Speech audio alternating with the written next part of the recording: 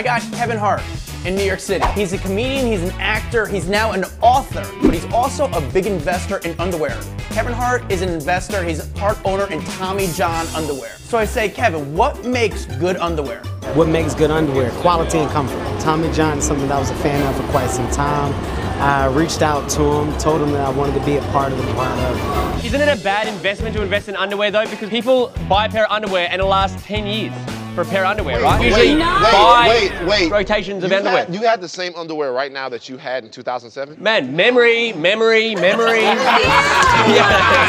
You mark points in your life by what underwear you remember? Like, that was a good night. That was a good night. At least he doesn't remember a meal by the underwear. That would be a lot worse.